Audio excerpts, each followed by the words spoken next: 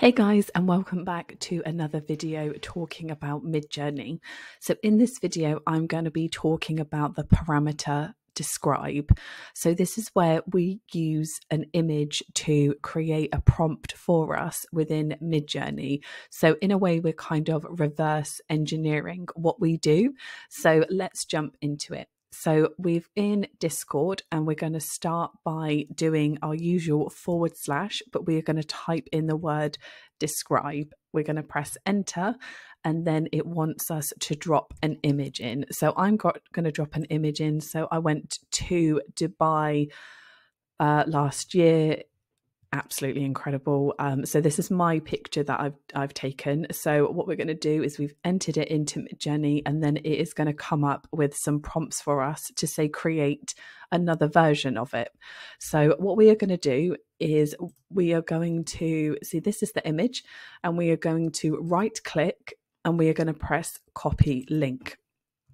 As you can see, it has generated 1, 2, 3, 4 prompts for us, and we are going to, so these are just these are ideas. You can add to this if you want to, and by clicking along the bottom 1, 2, 3, 4, you will generate each of those prompts into an image. So if we click on prompt 1, what we are going to do is we are going to paste in the link from the image. So this is just giving Midjourney extra help to really try and get the new image it's going to create as close to the original one as we've put in. So we are going to press submit and I'm going to carry on and I'm going to do that for the rest. So I'm pasting in the link from the picture and I'm going to carry on doing it and I'm going to see what Midjourney creates for us. Cool. Okay, so let's see what Midjourney has created for us. So click on this first one. You can see that it's got the angle. So this one looks brilliant in quadrant 4.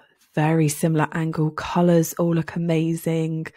Obviously, it's not identified the buildings, which I would say is absolutely fine. If you did want to, get the building, then you could sort of copy the prompt and then you could sort of put in the Royal Atlantis.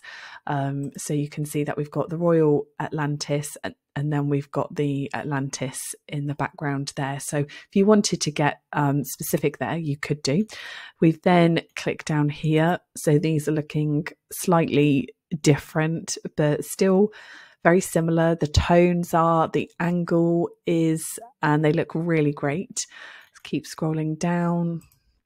See, these feel like they're going slightly different, varying away more from our original prompt.